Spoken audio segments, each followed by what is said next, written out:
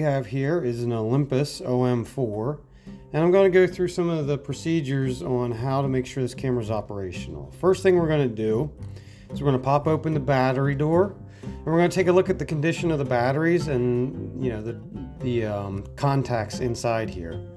These batteries aren't exactly the best kind to have in there. In my opinion, some of the better ones to use for cameras of this age are silver oxide batteries. So these are Energizer 357s that are silver oxide, and you place them in there with the positive side facing you, and then the cap goes back on and you twist it on gently.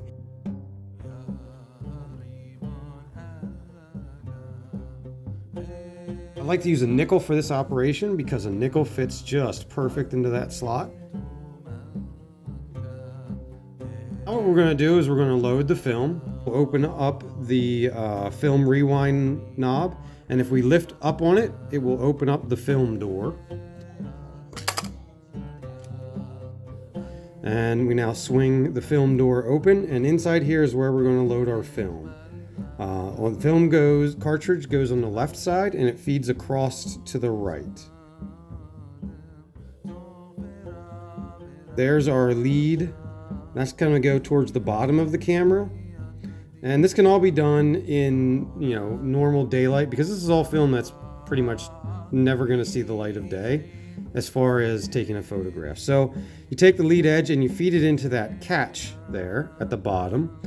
But you'll notice where I have it set now, it's not correct. The sprockets don't actually engage the little catch. So I push it down a little bit, make sure it engages. Close the film rewind lever, make sure it engages the cartridge, which it did engage the cartridge. You saw a little bit of wiggle there. And we're going to remember that I'm using 200 ISO film. And I'll show you where we're going to make that adjustment on the camera later on. But for right now, you can see that when I try to advance, and I'm going to charge the shutter here, fire the shutter, and I'll try to advance the film, everything moves as it should except for the film. It doesn't advance, and you'll notice that it's kind of crooked. So I just kind of wiggle it here a little bit, get it down there, and really what you want is you want the sprockets and the teeth on that gear to engage. So that's proper engagement and proper film loading procedure, right? So you should be able to see it do that once. After that one frame has been advanced through the camera, close it up. And now what we're going to do is tighten the film inside the canister. So we want the film inside the canister to be tight, because when we make an advance on the lever side, and after we've taken a photograph and we want to advance new film in, we want to be able to see that lever rotate. Fire the shutter. You'll notice our counter is now on S. We'll advance, and now we're on, what's considered to be S1.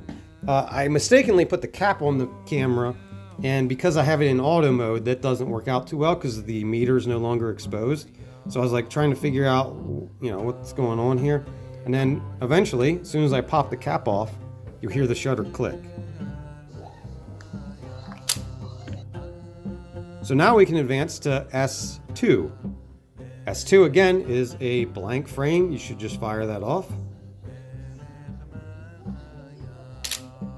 And then advance to 1. You'll notice still that our ISO is set to 400. So this is where we're going to make the adjustment to 200 ISO. By grabbing that collar and lifting up on it, it moves just ever so slightly. But if we lift up on it, it's going to allow us to rotate. So we lift up and rotate. And now we can adjust to 200 ISO. And there was 2 clicks there before 200. So now what we need to do is adjust the exposure compensation back to 0. For everyday use, you can ignore the exposure compensation as long as it's set to 0. Now your Olympus Om4 is loaded and ready to shoot. So go out and have some fun.